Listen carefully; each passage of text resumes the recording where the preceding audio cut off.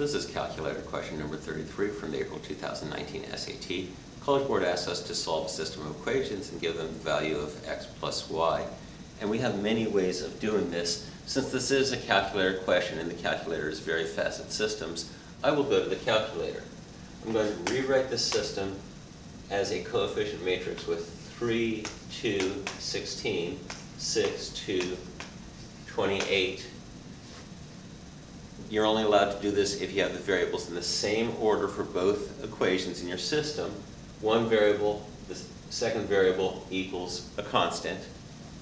And then if I ask for a reduced row echelon form of that matrix, I get 1, 0, 0, 1, 4, 2.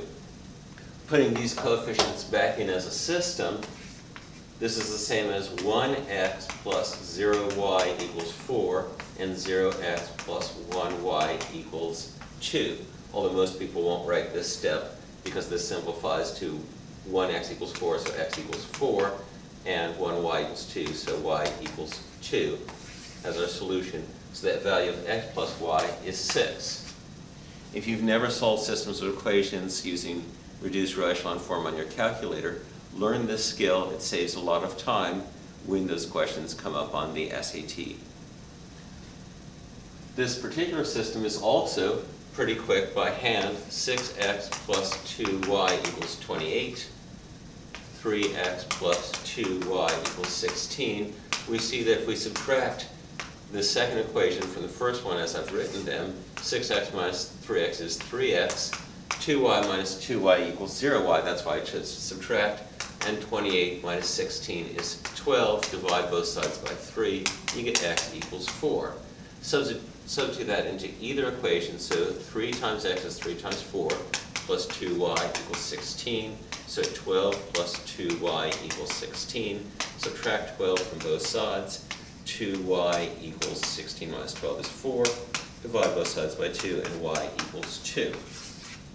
Same x and y I got with matrices, but you can do this without the calculator. The sum is still 6. We have other methods. We could solve either one of these for y. For example, if I divide through by 2, I get 3x plus y equals 14. Subtract 3x. Y equals 14 minus 3x. And then I can substitute that into my first equation. 3x plus twice 14 minus 3x equals 16. I probably should not have solved for y. I should have stuck with 2y, but it still works. 3x plus 28 minus 6x equals 16. Let's subtract 16 from both sides, and I get 12.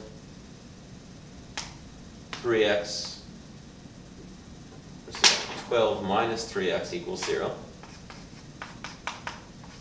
Add 3x to both sides, and I get 12 equals 3x. Divide by 3. X equals 4, same answer I got before.